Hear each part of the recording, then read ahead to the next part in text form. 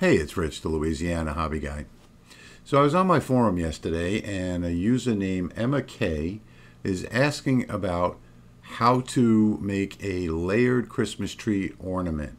And she writes on here, I've tried, but I can't get it to work out. And what she wants is a Christmas tree and then another Christmas tree slightly smaller on top, just the outline for the layer with someone's name going across, a little hole in the top to hang it up. So really easy to do. Lots of people do these layered Christmas ornaments. I do a lot of them myself. So let's go ahead and jump into Lightburn and show Emma just how to do this from scratch, completely designed all on our own. All right, so let me show you how I got started. This is just the graphic that I got off of my forum that the user was looking to copy. The question was, how do I create something like this? I can't figure it out, or something like that. So this is what I've come up with over here. It's a very simple thing. It's, just using the line tool to draw. And what I've done here is I've taken this graphic, which you don't want to just copy and trace it because this is somebody else's graphic that they've drawn. So I've drawn my own. And what I did was I came over here to the pencil tool and I started over here and I drew over this one. Now I don't want to draw the same exact thing, so I'm just going to draw something that's similar proportions. So I'm just going to keep clicking on different points without being exactly the same. Something like that. And I think I only did 1, 2, 3, I believe. Well, we'll go ahead and do one more just for good measure, something like that. And what I do is I only draw half. I've got half of it drawn, so I'm going to right click to get rid of the line tool, come to the selector tool, select it. I'm going to drag it out like that. Now we've got the beginnings of our project here. So you see that this one looks almost exactly like this one, except with one extra branch, I guess you would call it, or whatever. And the only difference here now is this one's nice and smoothed out. We'll come over here and grab this one. We'll come over here to the left side toolbar to node edit. And there you can see all of the commands with the pop-up window. The ones we're going to use is S to smooth, M to insert a node, and that's pretty much all we need right here. We're going to come over here, pass our mouse in the middle here. We're going to press the M key to put one in the middle. Press the M key, M key, M key, M key. And I probably should have said to do it at the same time, M and then S, and we're just going to go back and do the S key now on all of those, like so. And now what we can do here is bring this in a little bit like that, bring this one in a little bit like that, and you see how we're getting our look. You see, just moving it down a little bit like that. And now we've got most of this already smoothed out. If I select it, you can see there's half of our tree. So at this point, all I would do is select it, press Control and the letter D to duplicate it, and now you see all of the little Vegas lights went away. It's duplicated. I can come up here to the top and mirror it like that. And now we have our mirrored selection that we can move over. And our Christmas tree is pretty close to done here, boys and girls. I mean, it's not exactly the same as that, but it's pretty close. And, again, this is starting from scratch. So if I come in here back to the node edit tool once again and zoom in on these corners, you'll see that I can just very simply click and drag on them and join them together. So that one is now joined. I'll come down here to the bottom and I'll drag these two together like that. If I don't like the way this is, I can move it around until I get it, exactly the way that I want it. And there we have our Christmas tree. And you see how simple that was? Then a lot of people say, okay, well, what about the star? And the star is a very simple, primitive shape. I will come over here on the left side and I will do the polygon. I'll click on that polygon tool. I'll hold shift so I get a perfect polygon like that. I'll come over here and select it. On the right side, I'll go to shape properties. If you don't see shape properties here, on your tabs, or maybe down here, wherever it is on your screen, right click on the title bar of any window and come down here and check it right here, shape properties, if you don't see it. If there's a check mark, it's visible. If there's not, it's not. We're going to change this sides to 5 so that we have a star. And then we're going to come up here and flip it so that the star is right side up. And at this point, again, we're going to come back to the pencil tool, because this is not really, even though it's a star, it's not a star. So we'll grab the pencil tool one more time. When it turns into a bullseye, we can click, and we're just going to bullseye every single corner that's in here just by clicking around to all of the different corners like this. Every time we see the bullseye, we're going to do that. When we hit the last bullseye, it'll automatically close. Now we can come in here and select that shape, drag it off, and what we're going to do now is offset it. If we offset it by 0 and not 1, see, the 1 would be kind of funky looking, so we're going to leave it at 0 and say OK, and we drag off the offset. We now have our perfect star, and we can get rid of those tools. And we can bring our star up here and then size it to fit. You get the idea. Quick and simple. That's how we went from having nothing, taking our pencil tool, and designing something very similar to this one here. Let's get rid of these two that we've just designed, because I already have 2 designed right here. And basically what we've got right now is we've got the bottom layer, the base layer. If I put this into fill, you can see that this is a filled layer here, and all we're going to do is cut out this one, and this will be a filled base layer. But we also need this second layer that goes right on top here. So what we're going to do is select this guy here. We're going to offset it, and we're going to offset it inward. You have outward, you have inward, you have both. You can actually do this either way. It makes no difference. Actually, outward probably looks a little better. So we'll do outward and then select the size over here. And I think that looks pretty good right there. And we're going to say OK. So now we have the outward part, which would be the base. And this one is the inward. So let's pull that outward off for now. Now let's work on the inside one. The inside one has to be 2 lines. So we're going to offset that one as well. But this one we're going to offset inward. And we're going to say OK. Now at this point, we're going to join these two by grouping them together up here. So we'll hit the group button, and we now have the inward and the outward. If we were to take the outside one here and bullseye it on top of that one, you'll see that we have a similar design as to what's right here. So let's get that outward one back off. There's our outward. There's our first layer. Here's our second layer. I guess I'm saying this wrong. Might sound confusing. So first layer, second layer, and if we look at it, you can get an idea of what I'm talking about. This is the base layer, which will just be cut out of a piece of wood. This is the second layer, which goes on top, which would also be cut out on both sides. The only thing we have left to do is the star. The star is going to be stuck onto that base layer. So what we're going to do is we're going to duplicate by pressing Control and the letter D, because we want to leave that star there for this one. And we're going to move this one off over to here. Now I'm going to get it up pretty close to the top like that. And this is the tricky part, you'll see in a minute.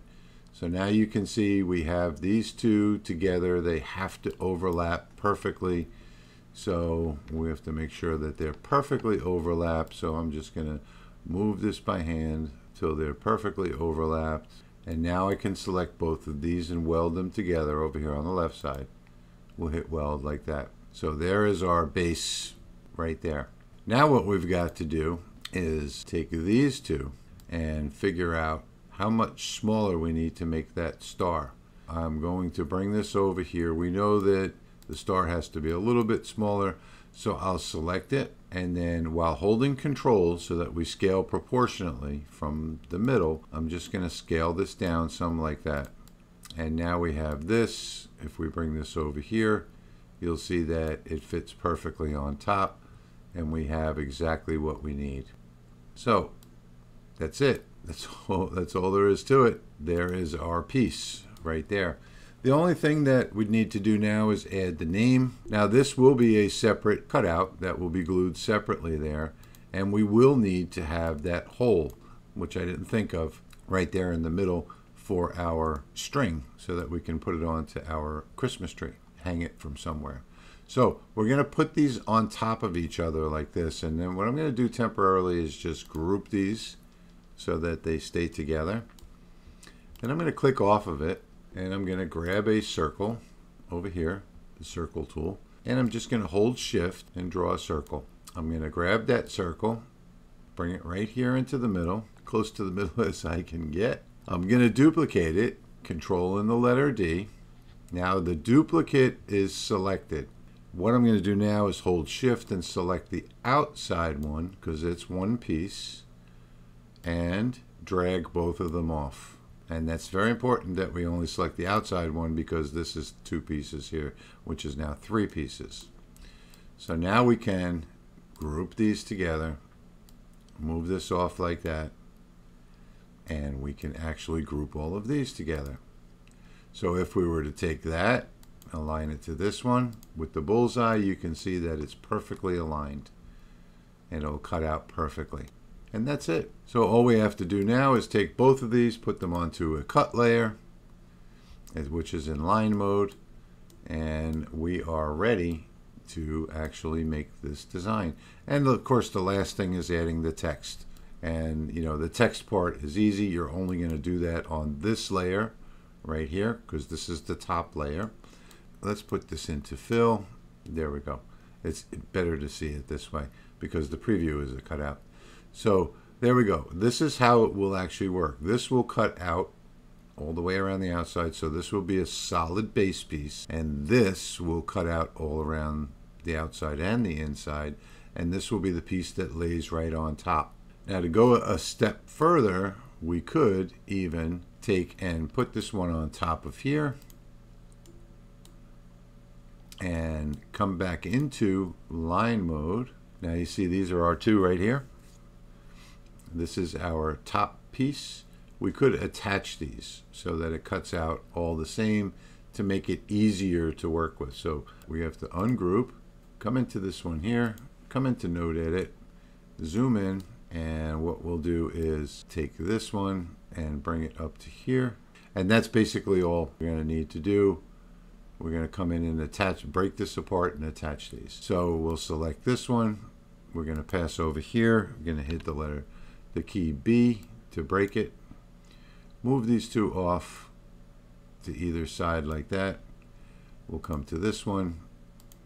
We'll hit the B key again. We'll take this one, attach it to this one, and we'll take this one and attach it to this one like that. So now we have our star. We can come back to our selector mode. We're going to select the inside, select one of these, drag it off, and now we have a single attached piece that's going to cut out perfectly. And the only thing we have left to do at this point